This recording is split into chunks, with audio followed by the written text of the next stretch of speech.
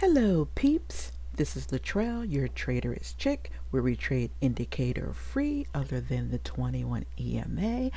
TGIF peep nation, we made another week and it was a rough one, but we pushed through. Don't let the fear of getting it wrong stop you from jumping in there. And if you're that scared, then sim trade. There is no shame in that at all. If you were here a week or so ago, you would have seen me sim trading live just to get that fear out of my system, because my fear was just making me second guess myself. Remember, we're human. We're gonna make mistakes, and sometimes the setup is perfect and it still goes against us. Also remember, there's a human on the other side of your loss and your win. Let's review. My first trade, I took the higher low after a channel break looking for a new high. Now there was a small uptrend channel and then prices moved sideways and then it was going up again. So I'm still needing that high for that first uptrend channel and also for this current one. It's just so confusing. It really can be. So when prices broke and it touched the EMA, I tried to wait, I'm trying to make sure I wait after the break. So after it went back into the range and it was going, I would get a green candle here.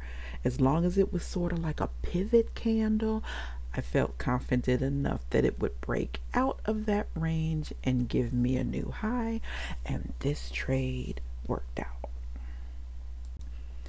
My second trade, I took a first entry long at the trend channel. Now I was thinking that the high at the top of that uptrend channel, that it made two legs back to the other side of the trend channel, which the trend channel can also be your key entry point.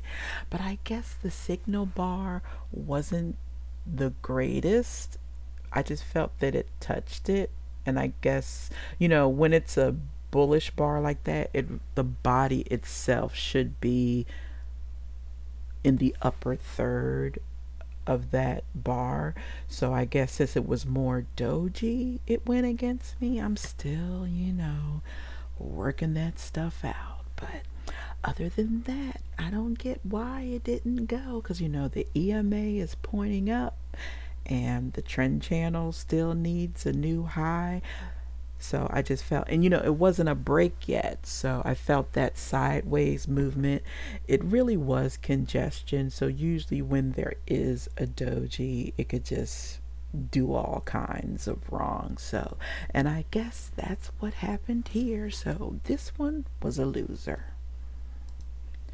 My third trade, I took a second entry short at the midline.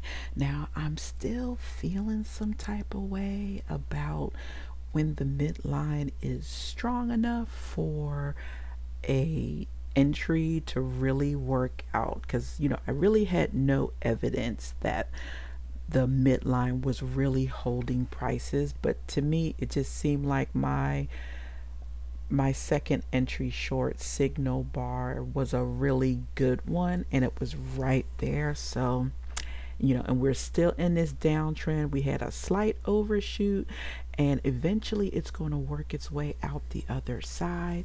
I did a runner with this one just to see how it would work out, and maybe I could make up some of my losses. I'm trying to work on that too. So, but the runner got stopped out. But as you can see, it did move automatically to break even +1. So the runner just gave me 1 point, so it's not a total wig out, because I'm still not a fan of runners just yet. So this one was a win. Hopefully you've enjoyed today's video, and if you made it to the end, thank you so much for watching. Welcome new members, and shout out also to those who attended the live stream. If you missed it, I've linked the video replay here. Be sure to peck that like button, subscribe, and hit that notification bell. Have a great weekend, and I'll see you guys on Monday. May the trades always go your way.